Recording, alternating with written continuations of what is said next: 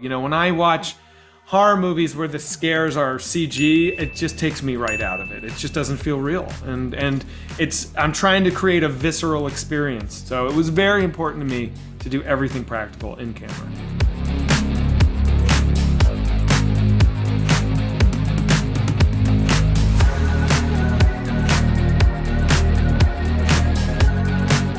The trailer just did not prepare me at all. Good. And I just appreciated it so much.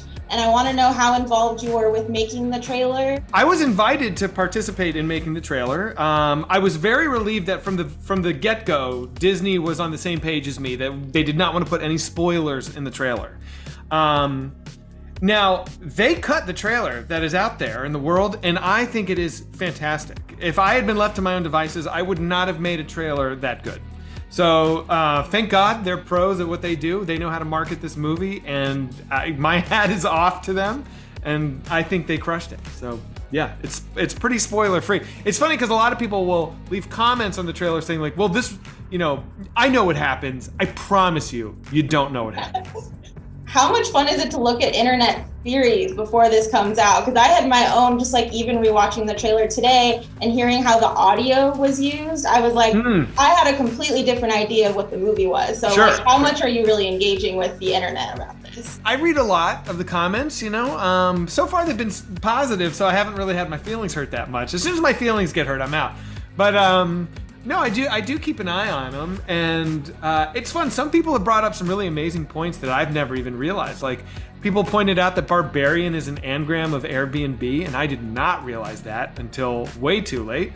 Somebody pointed out that 476 Barbary, the address of the house, that like 476 is the year that Rome fell to the barbarians.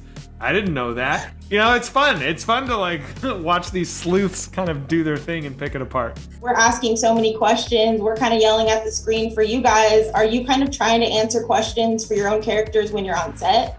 Well, I think the script was so well written by Zach that it makes sense. He really kind of fills in those kind of like loopholes and makes sure that there's proper diversions. It makes sense why you know, Tess, she tries to get out of these scenarios again and again and again, and she keeps kind of getting pushed back.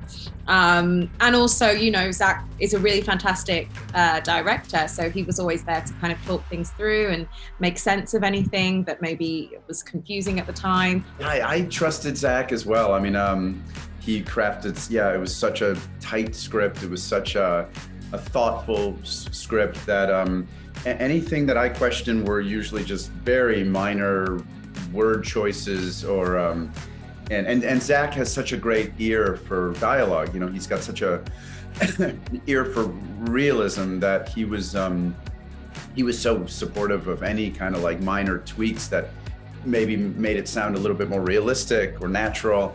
But no, I didn't question him at all. He was such a thoughtful, creative leader.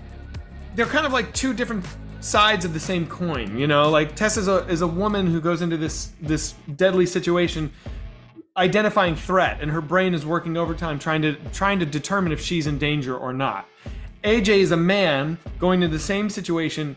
He's in danger, he's caused wreckage, and he's oblivious to it, and he's just kind of blindly cruising through. So it's a comment on the mental energy that women have to exert to protect themselves that men don't. And so that was just a way to kind of riff on the disparity of those two attitudes. Tess's introduction is kind of really introducing the film and where we are. We're at this Airbnb in this strange situation with Keith, Bill Skarsgård's character, which then leads to going down into the basement. I think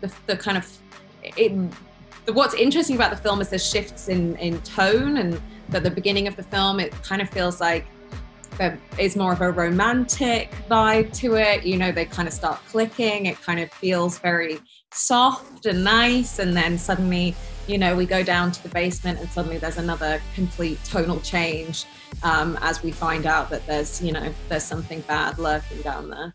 What am I supposed to do? I don't know. Why don't you come inside? and we'll call these idiots.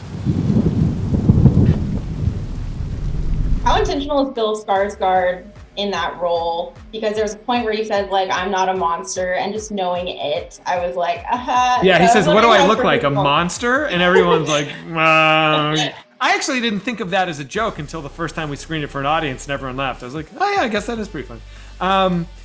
Yeah, I mean, Bill was perfect casting for this because he has such a history with the audience. Horror audiences know him, you know, and they expect something from him. So as soon as he opens that door, everyone's like, oh, you know, and that's just what you want. Being with an audience watching this was so effective, and I was wondering before, you know, being ready with your final cut, did you who did you show it to, and did you have to show it to an audience before being like, okay, I'm ready for this to be out?